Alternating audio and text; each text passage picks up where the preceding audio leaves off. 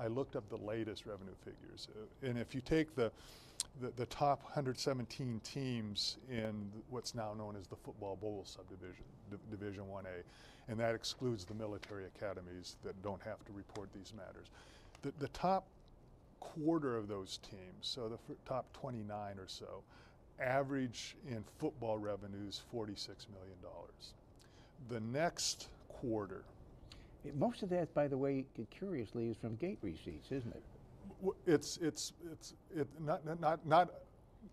not more than 50% of it is from gate receipts, but a larger amount is from gate receipts than anything else, including television. And I think that's a surprise, actually. Yeah. I mean, the programs that have the 100,000-seat stadiums, Michigan and Ohio State and Penn State and Tennessee, have a tremendous advantage there. And it's not just the number of people you can put in the stadium, it's the dollars per seat you can charge, because they have waiting lists there, so you can sell premium seating and you can have luxury suites and all that sort of thing. You can sell licenses to get a seat. Exactly. So yeah, 46 million on average for the top 25% of the teams, and that starts at the top with Texas at $87 million in 2008 generated by football, out of a total athletic budget, or not budget, but total revenues for the athletic department at Texas of $138 million.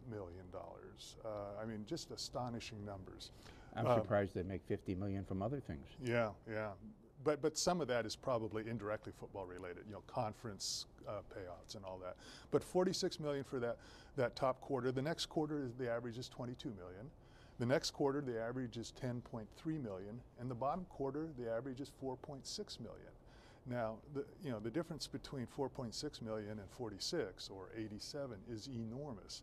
You know, when you get down to the lower third or so of even the BCS schools, these are all losing money on athletics. Yeah. They may be earning marginally a little bit of money on football, but they're losing money. Boise State, you know, kind of the dream team of the non-BCS conferences, getting to 2 BCS bowls, or did they get to 2 or just to 1? I think to 2.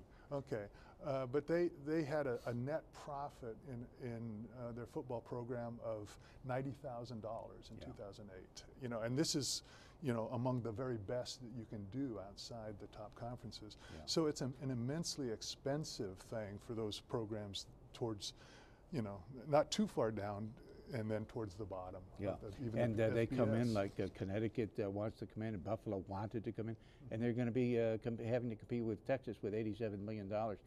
And actually, even schools like, well, maybe not Texas. Well, here, let me put it this way.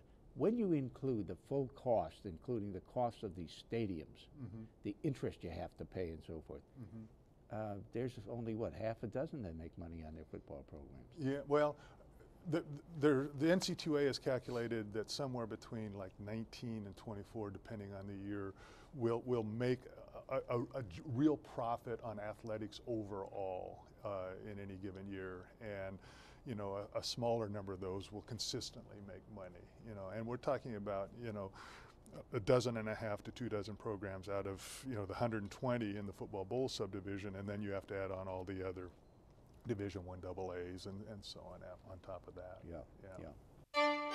This excerpt is brought to you by the Massachusetts School of Law, the leader of reform in legal education and a leader in multimedia education for the public. To view the full interview and for a full listing of MSL's programs, log on to mslaw.edu.